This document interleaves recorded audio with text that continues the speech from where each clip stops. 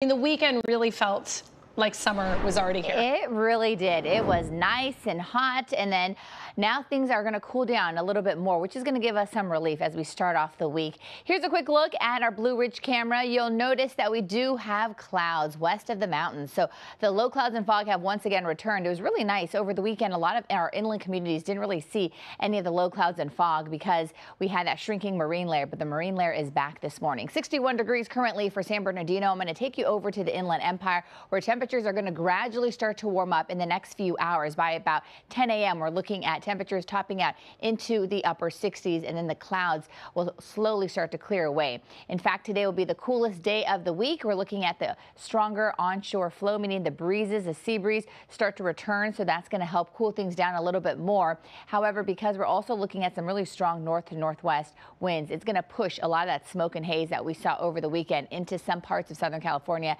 that didn't even see any of that smoke and haze.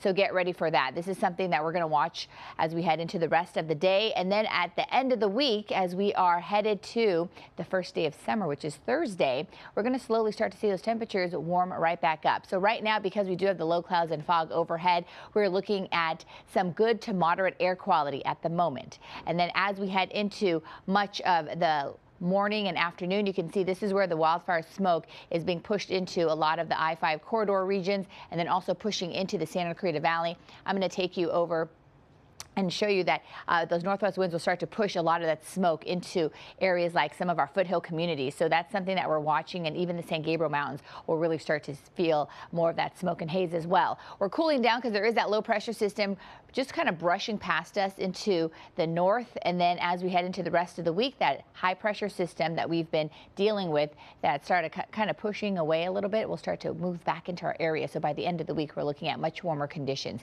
Here's a quick look at our hour-by-hour wind forecast. We're looking at those gusts picking up for the Antelope Valley, for the Lancaster area. Once we head toward the afternoon, we could even see those gusts in some spots up to about 40 miles per hour, but it could get up to about 50 in some other areas.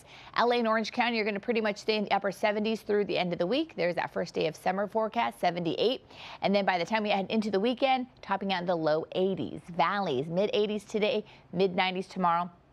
Going down just a touch for Juneteenth in the upper 80s, and then first day of summer looks like the 90s are resurfacing again, and it just gets hotter for the weekend.